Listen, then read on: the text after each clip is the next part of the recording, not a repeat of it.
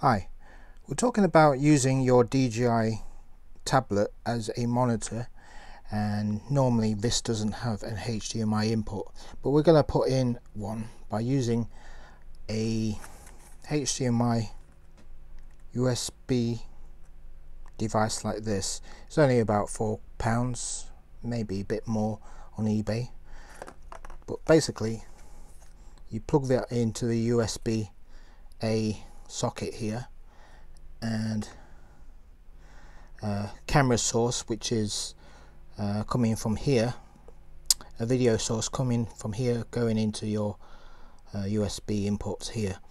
And to make sure that this is communicating with the tablet, I've got two apps for you to try. This is FPV Viewer and this is OTG Camera. I'll put a link into the description, but you can obtain this from apkpure.com,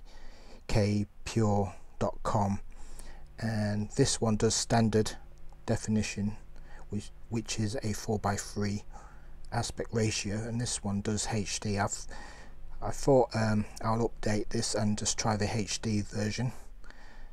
As you tap in, it tells you it's connected, and it seems to be showing you the blurry camera output. Well, if I just show you, seems to be working. Latency's quite acceptable. So there you have it. There's other options here as well. You can record, you can see that, with that camera item, or play back with the camera icon here. Other than that, I think there's nothing much to be said except for the limitations of what this monitor can do. But you know, this could be easily used on your Crystalsky. I haven't really tested this because there's a difference between Crystalsky using a quad-core processor and this smart controller using 6 cores instead.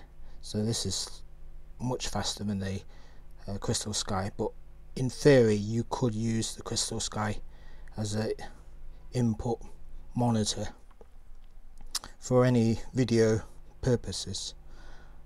Anyway, like and subscribe. I'll talk to you again. Cheers. Bye.